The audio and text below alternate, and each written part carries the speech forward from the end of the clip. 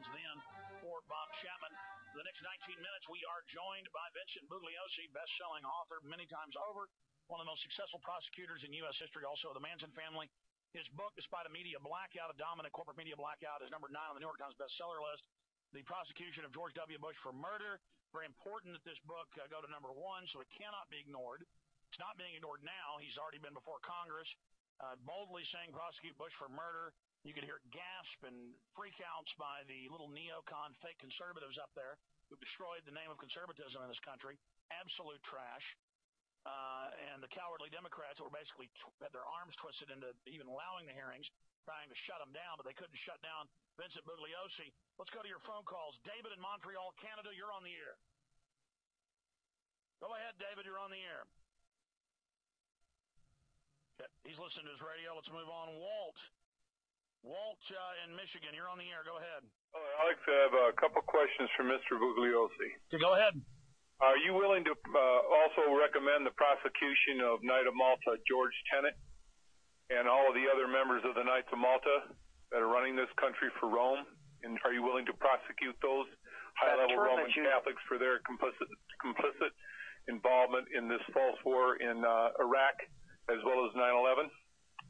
Well, this Malta or whatever you said, I'm not familiar with that term, Walt. But at the grand jury hearings, not hearings, but the testimony before the grand jury, and documents would be subpoenaed, of course, and there'd be investigators interviewing people. All types of information and evidence would come out. At this state right now. So you're saying you'd be looking at Tenet, though? Well, yeah. But at this particular point, certainly Bush did not conspire with himself.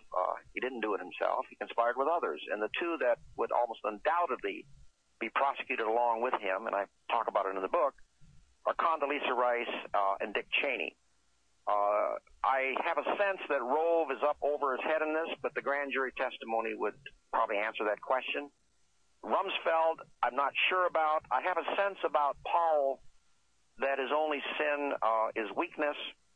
But in answer to your question, the grand jury proceedings would determine, with the accompanying investigation, who joined with Bush in taking this nation to war on a lie. But right now, off the top of my head, I would say certainly there's Bush, Cheney, and Rice. Whether there are more than that, I don't know. Possibly Tenet also. Mr. Bugliosi. Yes, sir. And one more thing.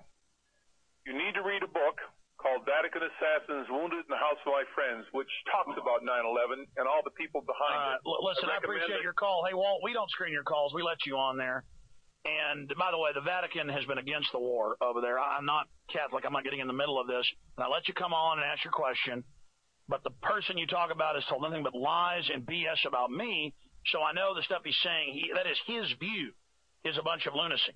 Okay? And Mr. Bugliosi, it's just craziness. And then so we're here trying to talk about serious issues. You say, yes, I'd look at trying to go after Tenet, and that isn't enough.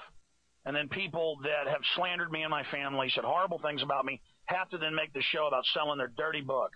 Okay, and I don't mean that the Vatican isn't involved in evil or the Nazis in World War II. I've guessed on about that, like Jim Mars. But serious historical people who don't run around saying lies about me. So this isn't the place for you to do that. Go hawk your bull somewhere else, pal. That same guy says they drop bombs out of flying saucers, and the nuclear bombs are magical, and black people need to be put in another country and everything else. Okay, but then since I don't hail your God, I'm bad. This is the mental illness of the American people. We have a very serious person on the air talking about serious issues, not quack garbage. I'm sorry, Mr. Bugliosi. I tried to let him run with his question if it was serious, and it just turned into pure bull. We'll be right back with more of your phone calls from Vincent Bugliosi. Stay with us.